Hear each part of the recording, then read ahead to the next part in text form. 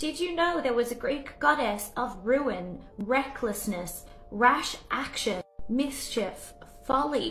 A goddess that specifically leads men to ruin. And no, I'm not talking about Hailey Bieber and the Jenners. I'm talking about the goddess Ate. She was the daughter of Eris, the goddess of discord, but also Zeus, until Zeus kicked her off Mount Olympus. Why would her father Zeus kick her out? Great question, I'd love to tell you. Do you remember when the mortal woman Alcmene was giving birth to Heracles? Well, Hera, who was obviously very jealous, she called upon Ate to convince Zeus to make his next descendant, his next sort of mortal demigod descendant, king of all the Argives, if they were born that night. Hera did this specifically because she knew that Zeus had another descendant, King Eurystheus of Tiryns, Heracles' cousin, the same cousin who made Heracles do all of those impossible tasks, those labors. Well, Hera instructed the goddess Ate to make sure that Eurystheus was actually born prematurely and would be born that night,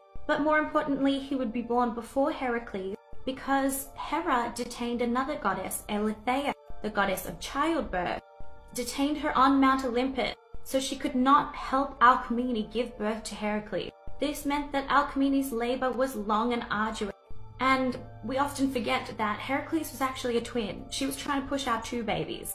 Poor Iphicles, the forgotten child. Now, once Zeus was wise to all of this deception, he banished his daughter Ate from Mount Olympus. She landed on a mountaintop in Phrygia, and she wandered the world, but not touching the earth.